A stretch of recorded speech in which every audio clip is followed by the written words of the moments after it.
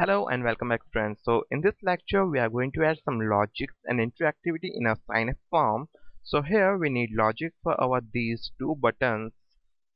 Means the next button will be available for user or when we have next input in our form. Our previous button will be available for user when we have any previous input in our form. After adding some logics for this button, we are going to add interactions with this button as well. So here we are going to add click event in both of our buttons. So whenever user clicks on a particular button, then a function associated with that button will execute. Okay, so before adding logic and interactions, we have to add something called data attributes in our div holding a class of item in our HTML, and which will tell what width we need in a particular case of progress bar. Okay, so means when this div have the class of active, then we need a width of progress bar to be 33.33%, and when this div is active we need the width of 66.66%, and when this div is active we need a width of complete 100%. Okay, so now open skip tags in the bottom of a body element, and first here we are going to capture all the elements we have to interact with and will store them in a variable. So first of all I'm going to select active div element, so document dot query selector and the active class, and after that we are going to select a progress bar, so progress equals to document dot query selector, and we are going to select a class called progress, and then these two actions button, so let prev button for previous button,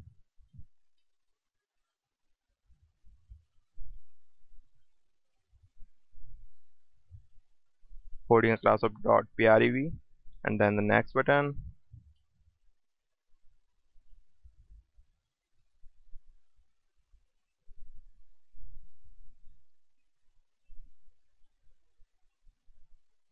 okay.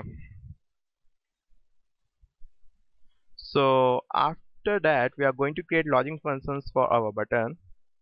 So first of all I'm going to create a function called prev, which will check for the previous button availability for the user. So function is prev, and using this active div selector we are going to check if this div, if the current active div has any previous element sibling or not.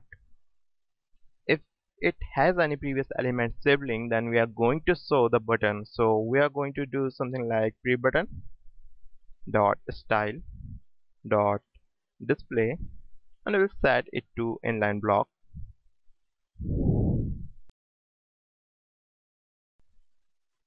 And if it doesn't have any previous element sibling, so we are going to set it to display none.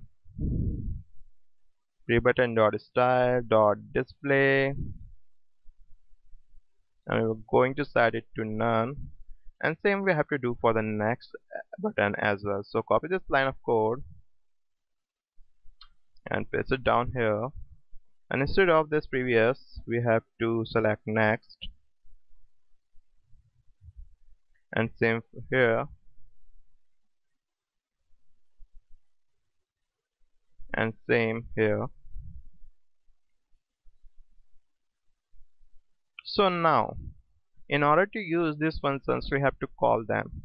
So here I'm going to call both of the functions in the down, so is prev and is next.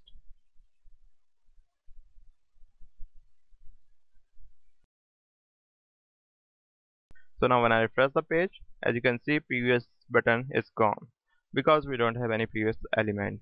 Okay, so now after doing this, what we are going to do, we are going to add click events on previous and next button. So first of all here I'm going to do something like previous button. I'm going to select previous button, and then I will add event listener on it, and then the click event, and then the function we're going to execute when the user click on this button. So function, so here what we need, first of all we have to capture the previous element in a variable called prev_alem. So we are going to capture it using current active div, and we are going to uh, using the previous element sibling property. So if it has any previous element sibling, it will be stored inside of this variable. And then after that we are going to remove the active class from the current active div. So active dot class list dot remove. What we are going to remove, we are going to remove the active active class from a div. So now after that what I'm going to do, I'm going to set active, means this active, as equal to our previous element. Okay, so prev element, prev elem, which hold our previous element of the current active div, and then we are going to add the class active there. So active dot class list dot add active. Okay, so after doing this, we need to increase the progress bar, we need to decrease the progress bar width, because we are going to the previous step. So how we can do this?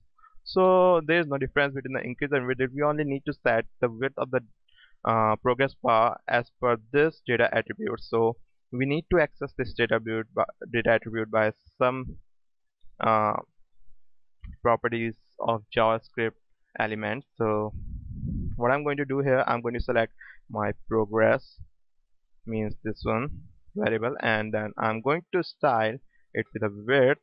And here what I need, I have to give something in percentage, and I will concatenate it with a plus sign, and here I'm going to capture the value of this data attribute. So how I can do this, I can select my current active div, means the active div I set here, that is previous element, so active, and then I could select, then I can access this data width using something called attributes.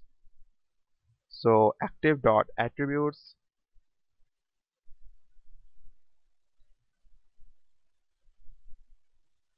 so as you can see here, we have two attributes in our div. So this will hold the index of 0 and this will hold the index of 1.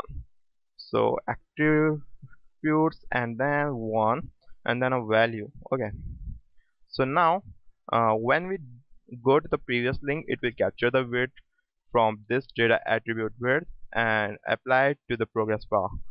Okay, so now what I'm going to do here, I'm going in the end, I'm going to call these two functions inside of this add event listener as well. So it's prev and is next. Okay, so same we have to do with the next button as well. So copy this line of code down here, replace the prev with the next here as well, and this prev variable name also next lm, and then all the things are same, but here we need next as well. So now everything is looking fine, and now we are going to run our scripts. So I'm going to reload the page. So as you can see, we have the input, first input, and the next button. Then when I click on it, I have now the previous button, because we have previous input called name and the next input called email, and here we don't have next input because this is our final input in our form, which is the password. So I can go back. As you can see, progress bar width also increasing, but there is no transition in the width, so we are going to add the transitions through CSS. So here I'm going to give a transition to this class progress. So transition 100 millisecond is in. Okay, now when I refresh the page, as you can see, now it has pretty much nice transitions which will display as increasing progress bar. So let's give it 300 or 200 millisecond, and instead of easing we could say something called linear. So now maybe, okay, so it is fine. So this is our sign up interactive sign up form. So if you like this video, please do subscribe. This is my first tutorial, so I did lots of mistakes, I know.